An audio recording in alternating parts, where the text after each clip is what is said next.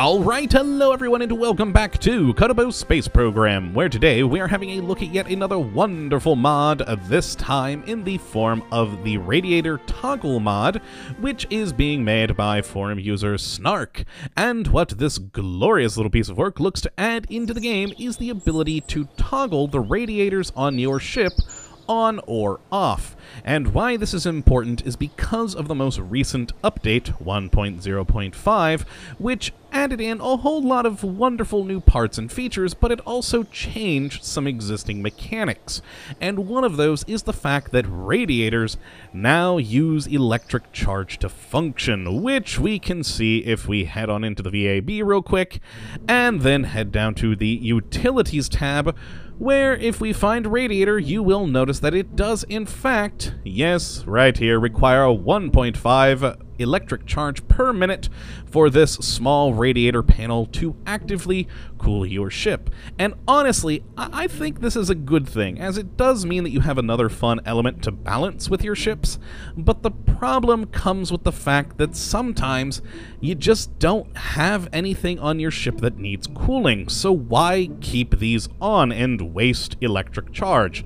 Now, some radiators we can actually already do this with. The deployable ones, which we have right down here, only use electric charge when they are actually deployed, which is quite nice. Once you pack them back up, then they're good to go. They don't use any electric charge anymore. But these various sort of stationary radiator panels, etc., oh boy, yeah, they just keep using electric charge constantly. And for deep space voyages, this could potentially kill your long-term vessel if you don't plan accordingly. But thanks to this toggle radiator mod, you can actually turn these off now and not have to worry about that, because it just makes sense. Why use a part and waste electricity with it if you're not actually in need of it? So let's actually head out of here and go to the tracking station, where I've got a ship in space where we can see this all in action and, you know, take a little look at the gloriness that is this mod. Gloriness? That's a new word I haven't used. Oh boy, that was a little weird. Alright, but first and foremost, let's first bring back in our solar panels so that you can actually see the electric charge draining from this thing. And the first thing I'm going to show off is, of course, the deployable panels, and so that you can see that we already do have these ones that can use electric charge or not use them. And so what we're going to do is hit 1, and that should pop these radiators out, and while deployed, they are only using electricity now. Of course, not much, at 0.1 per second or so, so we slowly tick down our electric charge. But over time, that will drain, and of course, if we close this, we go back to 0 electric charge. Now, the fun thing is, these radiator panels that I have, the edge ones, I've already turned their status to inactive, and thanks to the toggle radiator mod, I can set this to an action group. So I've already got these turned off.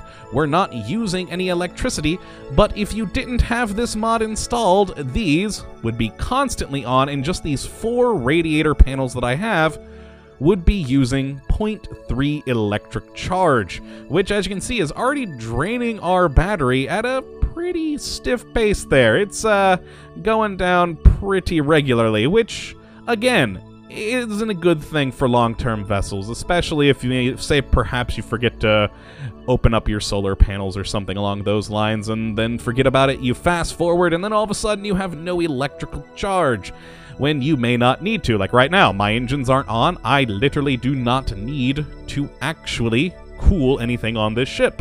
So we can either right-click on these radiator panels and deactivate them manually with this button, or of course set them to an action group, which I have it on too, and boom, I just toggled them off. We're now using 0 electric charge, and that is just wonderful. And again, it just makes sense. If you're not needing the part to be turned on, why just have it always on?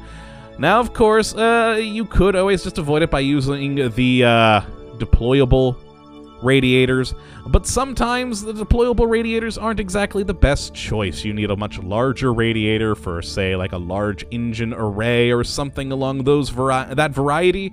So these sort of stationary bolt-on panels can actually get rid of more heat at a much quicker rate with more efficiency. They do, of course, use more power to do so, but now we can turn that power on and off, which is just glorious. So yes, if you would like to try this mod out for yourself, which I definitely would suggest you go and do it, you can check it out in the link in the description, and definitely give it a go. It will potentially save one of your vessels from dying in space somewhere. But yes, I hope you have enjoyed this fairly short little mod video today, but then again, not really a whole lot to talk about. You can toggle radiators on or off. It's a good thing. You should go and download it, have fun with it, and of course, I hope you have enjoyed this episode today, and that you do come back for the next episode, when we'll hopefully be looking at yet another wonderful mod. But until that time, thank you for watching, my friends, and as always, have a good one.